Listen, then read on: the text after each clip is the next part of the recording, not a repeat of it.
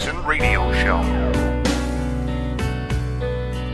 There are currently illegal aliens with final orders of removal in our country, but there are only 6,000 deportation officers to remove them. When you have finite resources, you have to prioritize, and criminal aliens remain a key priority for this administration in terms of removal. Criminal aliens have already shown disregard for our laws. Those are the people we're focused on. Those are our priorities for removal. But as our ICE officers do their job and pursue these released criminal aliens, it forces them out into the communities where there is an increased chance our law enforcement officers will encounter other immigration offenders who are subject to arrest.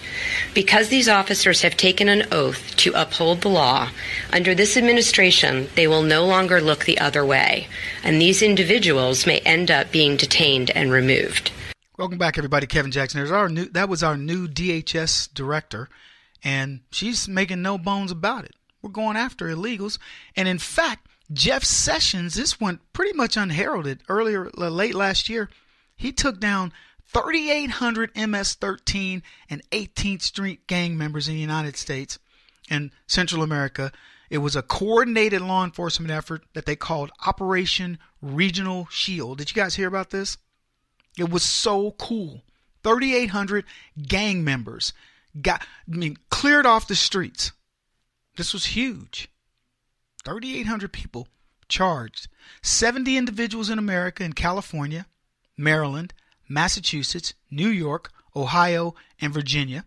Law enforcement seized 6 firearms, charged 284 gang members in Guatemala, seized 14 businesses and 11 luxury vehicles, arrested 12 MS-13 money launderers in Honduras, filed 3,477 criminal charges, resulting in more than 1,400 arrests in El Salvador.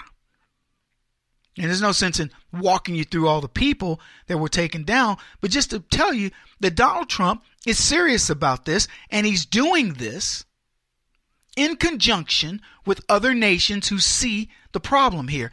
He didn't make just the United States safer. He's making the world safer. And while he's doing it, I want you to understand what's happening with these hypocrites on the left. They're complaining. They're complaining. He's taking Mexicans and people off the street, Latinos. He doesn't like Latinos. No, he doesn't like Latinos who are menacing American citizens, nor does he like where the Latinos are starting their whole trade. And what does he do? Yeah, he's getting them off the street, but you know what he's really doing that's very good, and there's no mystery here, folks. He's hitting them where it hurts, at the money source. At the money source. I don't know how President Trump in the long term is going to deal with all these various issues. I know they just recently said they're going to crack down on marijuana. I think that's sort of a waste of time for him, to be honest with you. I think marijuana should be like cigarettes. They should be like liquor. Regulate it and get out of its way. Do the same thing you do with DUI, which I think they do with that in that regard. No distribution, but you won't need it. People can buy the cigarettes. In fact, marijuana will become cheap. It will. It'll be. In fact, I don't smoke marijuana or cigarettes. Am I right when I say marijuana may very well be cheaper than cigarettes? Now, who knows? I want to move on and continue on this border theme, because Nancy Pelosi may be the dumbest politician ever. She actually said this. She said this a while back, but I didn't get to the story, but I want to get to it because we're talking about the border and we're talking about hypocrisy. See, there's no reason for us not to have a wall. We posted a video of a wall that I think is being proposed by Trump. This thing is a thing of beauty. You got to go to the website and see this. It self-cleans the solar panels that are going to be on it, and the solar panels will generate electricity for the border cities that are there. It's got something for the green weenies. I love that. It's a car that moves along like it's like Jurassic Park. If it's got these Disney, that monorail. It's got like a monorail, and that's how the security goes through and looks at the gate and all that. It's got an X construction, so it goes under the ground like 20 or 30 feet, and it's like 30 feet high. It has this monorail system and can be monitored. Any break in the track is known immediately and can be dealt with immediately. It's crazy good. It's crazy cool. So go look at the video and you'll see this. But here's what I said about it. It is so cool, it'll probably spark tourism. Now think about this. When have you ever heard anybody complain about the Great Wall of China? How many people scale the Great Wall of China in order to get in? Not very many. Now you could argue, well, Kevin, it's not like it butts up against Mexico, the southern border of North America, of America. No, it doesn't. But there are people that could theoretically want to get over it. The wall was built to keep people from getting over it. It can be seen from outer space. It's a big wall. Google it. Google the Great Wall of China. You know what'll come up? Tourism. Hey, if you want to see the Great Wall of China, come see the Great Wall of China. The Great Wall of China. While you're there, you should see the Great Wall of China. So it's this beautiful, I think they call it a battlement, to keep people out, and borders it's thousands of miles long. And I was looking at what they were proposing for this, and I was thinking I would ride in a monorail system on that wall. I absolutely would do it. It is so cool what they're proposing. And again, forget the amount of people that are going to work on this wall. It's going to be thousands, and they're going to be working on it for a period of years as they build it out. And with Trump, it'll build quickly. But it will become a tourist thing. I want you to think about this wall in thousands of years from now. People are still going, the Great Wall of the United States. Now, the only reason why I'm bringing it up in this context is nobody complains about the Great Wall of China. I looked for negative. The Great Wall of China, it's racist. If you want that wall, it's xenophobic. I don't care. Whatever leftist that's gone to China, if you'd be crazy not to say, well, is it possible for us to go see the Great Wall? It's one of those things you want to see. Why can't they say that about our wall? What makes our wall different? I'm just curious. Yeah, you see, you guys don't even have an answer.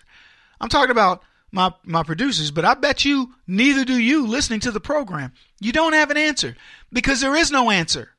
We can build whatever wall we choose to build, and this wall is magnificent. And not only is it magnificent, unlike the Great Wall of China, it's high tech. You can see how it operates. You could do a reality show just based on that. But here's the other thing. It's going to power cities next to it. We could theoretically say, you know what we'll do, Mexico? We'll power your cities for you. We'll use this electricity. Maybe that helps you out in some way. We want to see Mexico's economy flourish. We want to see it flourish with their people staying on their side. If you want to come over, visit, go home, but come over legally. It's not that difficult thing.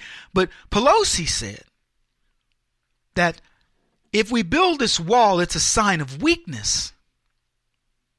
Yeah. But she voted for a border wall in 2006. But now she calls the border wall immoral, expensive, and unwise. Why? Immoral like the gated community that she lives in? Expensive what? Like the cost of illegal immigration with estimates as much as $113 billion a year? Estimates to build a wall, $12 to $15 billion. And of course, we know Mexico's going to pay for it. So what do we care what it costs? But Mexico can know this. This is a good thing for them. Donald Trump will get the wall built on time and probably under budget, so he'll save them some money. Anyway, this wall is needed. And for Nancy Pelosi to imply that it's a sign of weakness is yet another hypocrisy. Surpassed only by her hypocrisy of having voted for a border wall already. If you don't think these people play partisan politics, you're insane. And the sad thing is this. It isn't like we don't have enough examples of illegals coming into this country and doing the wrong thing. And by the way, they cook the books on illegals and the crime. They claim, oh, illegals, they do as much crime as the average American citizen, which, by the way, is still too much. But it turns out they do a lot more crime than the average American citizen. Those statistics were completely bogus. Yet again, more hypocrisy. The left is never going to give you the straight scoop, because if they give you all the information, you will not follow them. You won't believe anything that they say. That's why I don't trust them. Short break. Kevin Jackson on the Black Sphere Radio Network. Do you owe back taxes to the IRS or state? The secret to avoiding the IRS nightmare is to seek professional representation. My friends at Security Tax Associates provide the most cost-effective and ethical representation in the industry while helping to avoid seizures, levies, and wage garnishments. Security Tax Associates is here to ensure that the appropriate steps are taken to permanently eliminate any possibility of future tax burdens once and for all. For a free, no-obligation consultation, contact Security Tax Associates, 844-779-4177. That's 844-779-4177. 844-779-4177. Or visit them at securitytaxassociates.com.